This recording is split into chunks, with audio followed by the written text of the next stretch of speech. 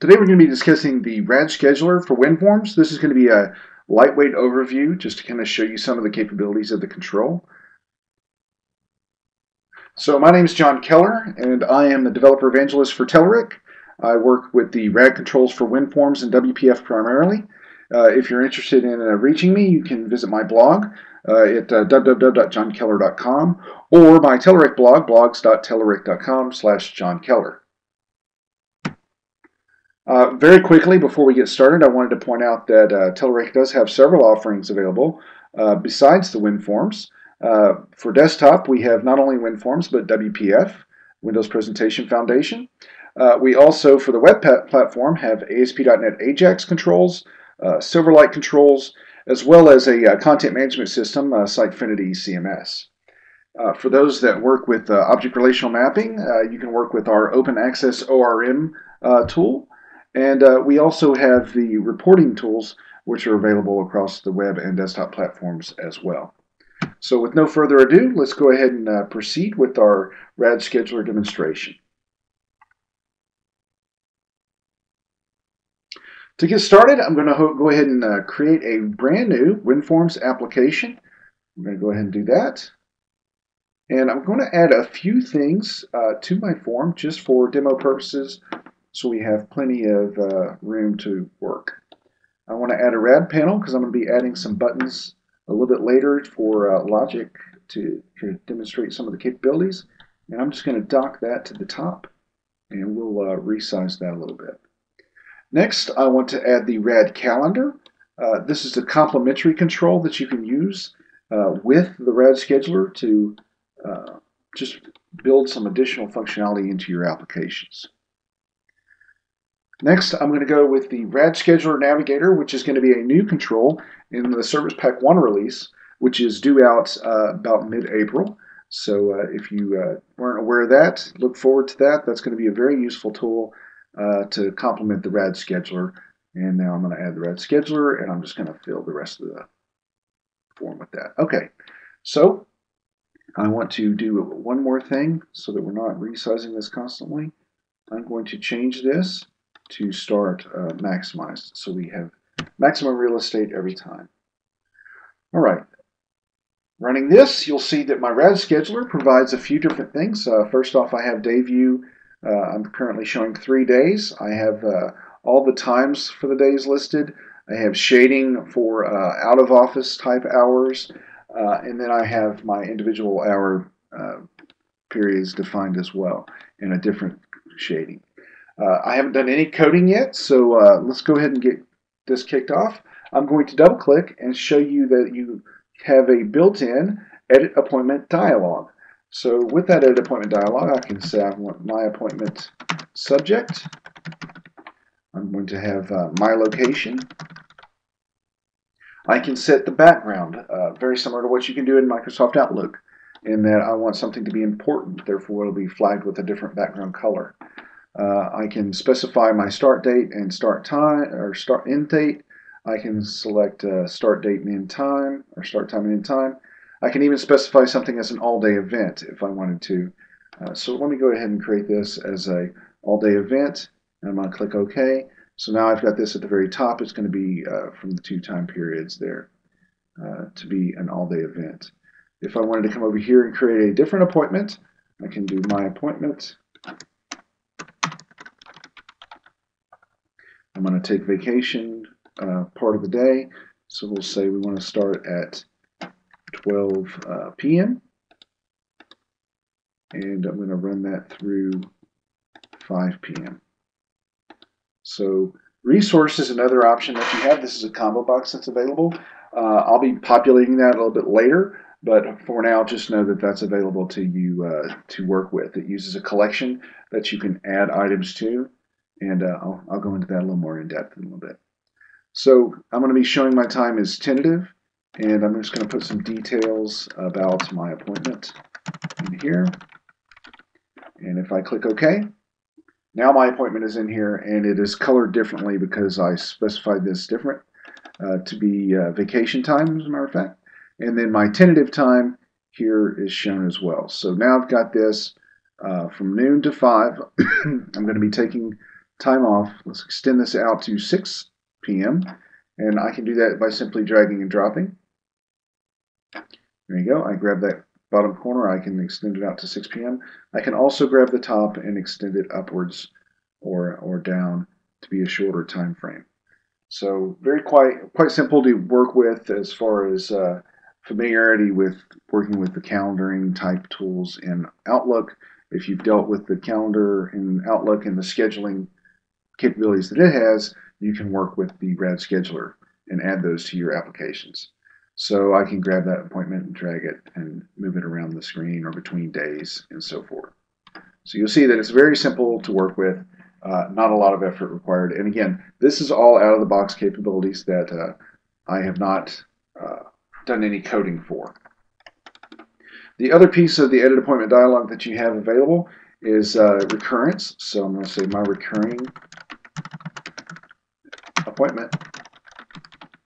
And I'm just going to go ahead and click on the recurrence section. And now you have an edit recurrence dialog. If you come into recurrence, you can say I want to specify the appointment start and end time and duration. I can set it for daily, weekly, monthly, or yearly. I'm going to say this is going to be weekly. I'm going to make it every, let's see, what is today? Today is Thursday, so I'm going to make it Thursday and Saturday. And I'm going to end it, I'm just going to leave it there. So I'm going to click it there. I'm going to say OK, and I'll have it recurring on this Thursday and Friday. So, or Saturday. So now I have my appointments showing on the RadScheduler, and I can create those and change that as well. So let's say if I want to delete this, I can delete those as well, right out of that edit appointment dialog. You can also, let me go ahead and add another one very quickly. Recurring, and I'm going to change this. Again, I'm going to do Thursday and Saturday. Okay, okay. If I select an individual one and want to make a change, I can do that, and it'll apply it to the entire grouping. So next, what I want to do is show you how to do some work with this directly.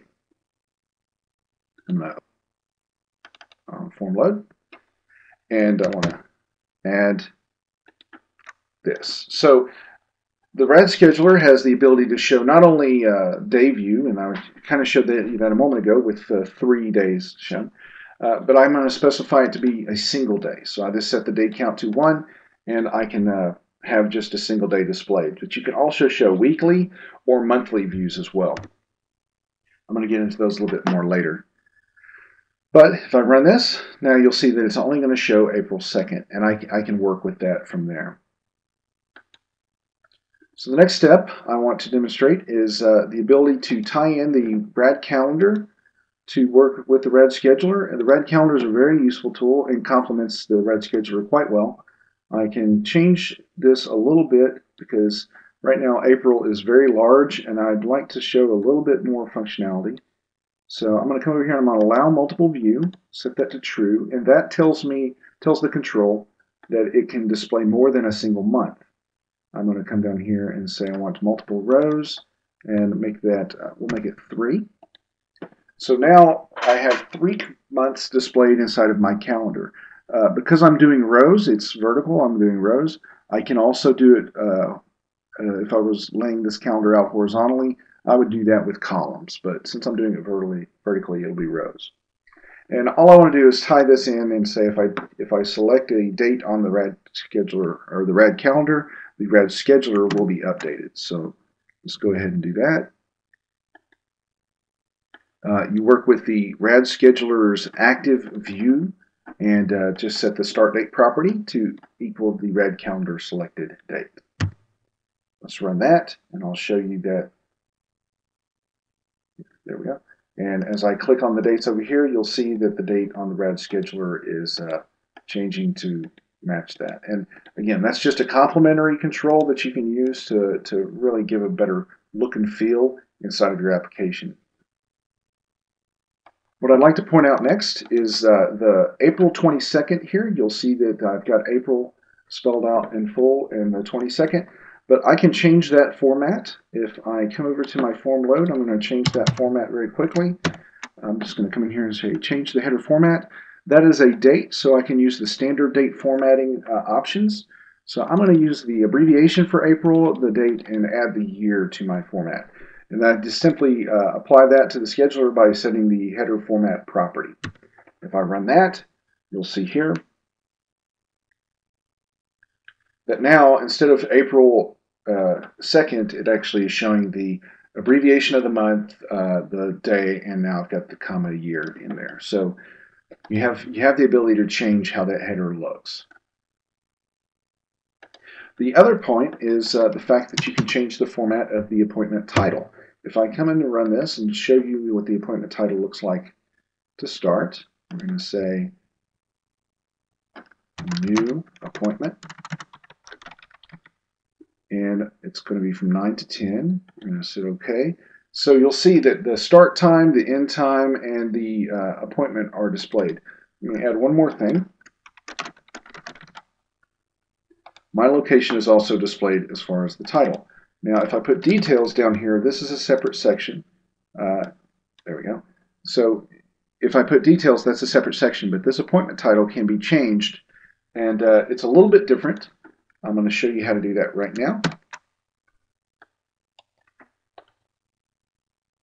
So through one single line of code, you can accomplish this by setting the appointment title format, but I wanted to show you that it's a little different than what you might be used to.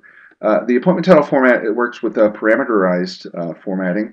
So each individual piece of the title that you were seeing displayed is actually a parameter that's passed to that title or that format. So I have appointment start time, that's 0. Appointment end time is 1. Subject, and then location. And those are all in that order. So if I only want to show subject and location, I can simply come over here and remove these. And let's say I want location to be included inside of some square brackets. And I run this. Now I'm going to be able to create my appointment, and it's going to show the appointment a little bit differently than what we saw a minute ago. So here I'm going to say my appointment and my location and OK.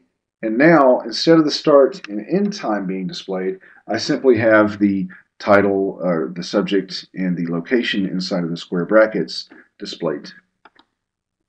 So you have the ability, if you wanted to add back the start time only, you can do that. And we'll put a dash in there between those two. And I can show you that example as well. So now we'll do my appointment again. And then we'll put location in there, and we'll see 9 a.m., my appointment, and where it's going to be happening. So again, very useful for you to be able to change that appointment title format. Okay, the next thing you can do is change your view. So I'm going to come over here, and I'm going to put a button at the top. I mentioned a button earlier. Let me remove that text so we don't have that text in the way. And the other thing I'd like to do is make all this look nice and clear, so I'm just going to apply the office blue theme to it. And I'm going to drop a button into this panel, and we're going to call it Change View. You have the ability to change not only to the next view, but to the previous view and so forth. So I'm just going to show you how to change the next view. But you work with the active view, RadScheduler active view again, and you can set the active view equal to the next view. Now, there's actually a few different options here, so I'm going to show those. I'm going to say get next view, but you have the ability to do get next view with appointments or without, previous view, and previous view with appointments as well. I'm just going to show the get next view and run that. So as I'm showing a single day, if I change next view, the next view would be another day view. So it's just going to be that individual day view that I'm working with. However, I can set an offset. So I can say I want to do it based off every 2. So now I have a 2 offset. I can do a plus or minus here. I've got 2 offsets. So now it's going to say the next view 2 down. So it's April 2nd. If I click this, now it's going to be the 4th, the 6th, and the 8th. Now, if I'm applying that to different views, so if I'm working with like a week, you'll see that that changes. Let me show you that very quickly. So I'm going to comment that out. I'm going to run this. And now if I get next view, I've got these all shown. See that it's jumping to the 8th and so forth. So it's going past those and it's going to the 8th and then the 14th and so forth because of that offset. So the view is changing, definitely something to be aware of. It's not just saying, oh, I'm going to the next day or to the next week or to the next month. Make sure you're aware of that when you're working with the offset. So I mentioned the fact that you can do resources. I'm going to add the resources real quick manually. Resources are just a collection, and that's that combo box I talked about. They're just a collection, and you can add the resource item. Here, I've just got that there, so I wanted to show you where it's located, but you can do a using statement for those. Let me do that real quick. Just going to use the, there we go, use Visual Studio 2008's resolving feature there. So I'm just going to add two laptops, A and B. The resource requires two parameters, two properties here. We have the ID and then the stream name. So that way you have a way to reference the resource that you're working with. So as I run this, now if I come in and create a new appointment, I'll have the ability to drop down this and select a resource. And if I add that appointment, I can come in here and you'll see that my resource is retained.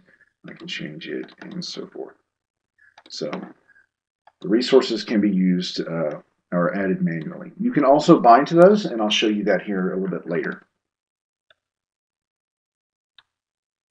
So the next thing I want to show you before we get into too much more is the ability to use the RadScheduler Navigator.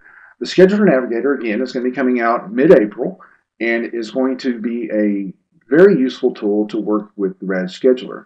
So a lot of the functionality I showed you in the ability to do that as far as changing views and working with those, and I mentioned the change into week view and month view, you can do that with the RadScheduler Navigator through simply setting one property. So here I'm going to the associated scheduler property of the RadScheduler Navigator, and I simply say that I want it to apply the RadScheduler or apply its operations to the RadScheduler. So now that I've set that one property, I'm going to run it, and I'm going to show you how easy it is to use the RadScheduler Navigator. First, we start off with the day view, so I've got my single day shown. I can change to week view, and now you'll see that my entire week is displayed. I can turn weekends on or off, and I have the ability to maneuver that.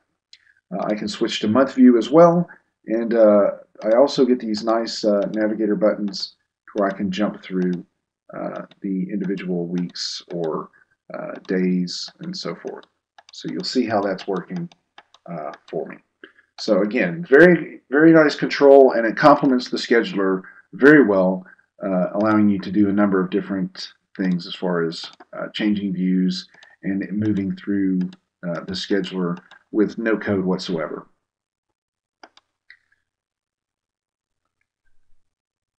So the next thing we really need to look at is the shortcuts down here. If I go into the shortcuts section of the toolbox and I add that to my form, I can actually bind some of the keystrokes to commands inside of the scheduler control. So here I'm going to add a new one, and I'm going to say RadScheduler, and I say I want to, let's say, create a new appointment. I simply come in here and say what chord. I want to make it something really complex like Control-Shift-Alt-N. So as long as I press all of those keys together, now I've assigned that to the create new appointment, and I can run this. And you'll see that if I press Control-Shift-Alt-N, then now my edit appointment dialog will come up because I can create new. You can do the shortcuts for a variety of commands. Let me come back and show you some of those again. Some of the things, so I did create new appointment, but you can do navigation commands as well. So those are also available as far as next view, previous view, and then appointments information. One other feature I wanted to display before we get into the data binding piece is if you have appointments on multiple days, you can navigate between those if you're on a specific day that doesn't have appointments. So we're going to call this Spec 1. I'm going to say, okay, it's on March 29th, and we're going to call this one Spec 2. So now I have these 2 appointments, and I'm on the week view. And it's great to be able to see that, but if I'm on another week and I don't have any appointments, I can actually say, when's the next previous appointment? This little gadget shows up, and if I click on that, it'll take me to that. Additionally, if I'm on a day view, if it has an appointment, I won't see the gadget. But if I go to a day that doesn't, I now have the ability to go to that appointment. So it works from a previous view and current view appointments. Let me switch back to the previous. There you go. So I'm going to go to week view, and I'm going to create another one over here. And we're going to say this will be Spec 3. And we're going to go OK. So now I want to select the 3rd. Let's go to the 3rd. There we go. So now I'm on a date that doesn't have an appointment, and it's between, actually I'm on the 3rd of 30th of March, but that's okay. You'll see that I get a gadget for not only previous appointment, but I get a gadget for next appointment, so I can jump between those as well. I was going to show that past the second one. There we go. If I go in between, again, you get the 3rd and then the 2nd. Okay, so those little gadgets are very useful to jump between dates that if you're on something that doesn't have an appointment, you can jump to a date that does. All right, so now I want to show you how to do some binding to a data set. And let's go ahead and start. I'm going to go and add a new item. We're just going to add a data set, and I'm just going to leave it named dataset 1. I'm going to come over here to Server Explorer, and I'm going to pull over a few tables. Now, before I go down this road, I wanted to show you the tables inside the database. So let me switch over to SQL Server. I've cleared that out recently, so we don't need that. Okay, so here's my database tables. I have an appointments table that has several fields that all are going to map to my appointments dialog. I have a resources table, which is going to give me my available resources and load that into the resources box. And then I have a table between that'll just allow me to link those together with a relationship so that I can persist them to the database. Let me show you the resources that I have. So I'm going to have an overhead projector, an LCD projector, and some paper charts. That's what's going to be displayed inside of our resources. So now I'm back in Visual Studio. I'm going to get my data set and drag that over and drop it. So now my data set's being created. Okay. Yes, I want to save that. All right, so next I want to add myself, let me collapse my code. I want to add a data set reference at the form level. And there we go, we're going to call it scheduler data set. Additionally, I'm going to create myself a routine, and that's going to be called bind to data set right here. And essentially what bind to data set is going to do, oops, my paste operation was a little bit flawed, so I'll correct some of those. Okay, I'm going to use the Visual Studio 2008 Resolve feature to correct some of those, get some using references. Okay. All right, so now I'm going to go to full screen so you can see the code. But essentially in my bind to data set routine, I'm just creating my new data sets, mapping up to those bindings that we have as far as the tables. So next I'm going to use the scheduler binding data source, where I'll have both my appointments and my resources mapped to match up with the database. And then we'll apply that to the scheduler. So we'll start off with the appointment mapping info object, and you'll see that it just says here are the properties for the appointments, and I can just give it the names of my fields that are in my data set. By doing that, I can have this on my database. I could actually have this to be start date or whatever name I want, and this will just map it directly to the start property of an appointment. The key thing to point out here is the resources, the relationship here. I've got my relationship identified. This is what the data set called it, so that's the name that I'm going to have there. Then I apply that to my data source and move on to the resource mapping information. So again, I pointed out earlier that you had to have an ID and a name for resource. I'm simply mapping that to the information that I have in my database. All right. Now, and then I'm applying that to my data source. Last, I'm going to tie that into the RadScheduler, and now my data will all be bound to the RadScheduler when I call this routine. So for the next step, I want to add another button. I'm going to switch out of full screen mode, go over to my toolbox, and I want to add another button. And I want to call this, put some text in here, call it bind to dataset. And then I'm going to add another button that'll say save to database. So my bind to dataset, going to put some code in here for that, which will be call bind to dataset. And my other code is going to be save to the database. And that is persisting my data set out to the database. Again, I had a pasting operation issue. Okay. So you'll see here my code again. My code again is just data set code. I'm just going to take my adapters and update the data from the data set and apply that. So if I run this,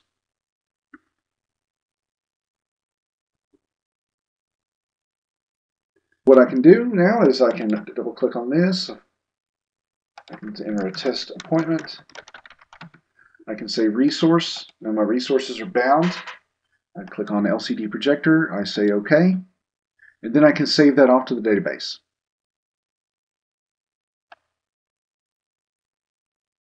And now if I close that and restart it,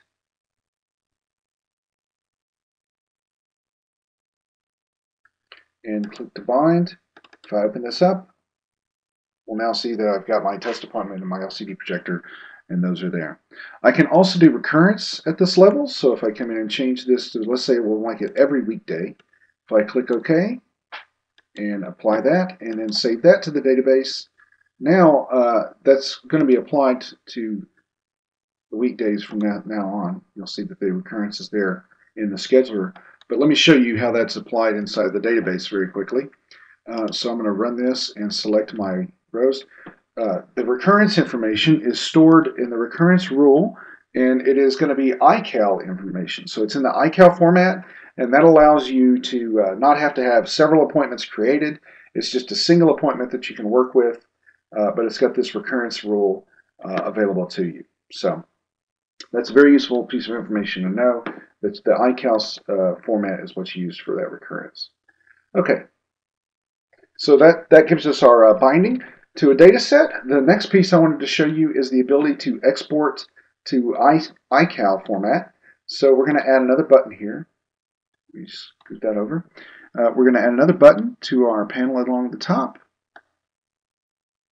And we have the ability to export to iCal format. And if you're not familiar with iCal, it's just a standard that you can use for calendaring information. So Outlook and Google Calendar and several different tools support iCal. So we're going to say that we're going to create we're going to be able to export our iCal, and the code for that's actually very minimal. It's just a single line of code. You'll see here that as I go into my code, I've got some additional information where I'm saying we're going to have a save file dialog and so forth. I'm going to be creating a file stream. Let me resolve that quickly. And then the real key is this. So I've got my RadScheduler. I'm calling the export function, and I just pass it my file stream and tell it to use the Telerik Link Controls, the scheduler iCalendar exporter. So that's my export logic. Really quite simple. So if I run that, I'm going to take my data that I bound. So I'm going to bind to the data set. I've got my test appointment that is every day from this point on. I'm going to export that to an iCal, and I'm just going to call it my iCal file. I'm going to save that. So let's switch over to my Documents folder, and I'm just going to tell this to open with Outlook. And you'll see that now my appointment is pulled into Microsoft Outlook. It has all the same recurrence information. It occurs Monday, Wednesday, or Monday, Tuesday, Wednesday, Thursday, Friday, starting on the 2nd, 9 a.m. to 10, and the time zone and so forth. So you have the ability to work with your iCal and external tools. This is really useful if you're doing anything regarding where your application might allow people to schedule information inside the RadScheduler, and then you want it to be propagated out across the enterprise. iCal is a very popular format for that. So that was exporting. Let me go ahead and close this, and I'm going to open it back up. And this time we're going to import that file back into the RadScheduler. So you saw I could actually use it inside of Outlook. Now we're going to pull it into the I need to implement my code. So let's go ahead and click on that, double click the import iCal, and let me put my code in here for the import. And again, the code is very simple. This is all my open file dialog information, but what we really need is this RadScheduler import. We pass it the file stream, and then we tell it to use the calendar importer. And I run this. So now let's press the import iCal. I'm going to come down here and pick my iCal file, open it up, and there you go. There's my appointment displayed as expected.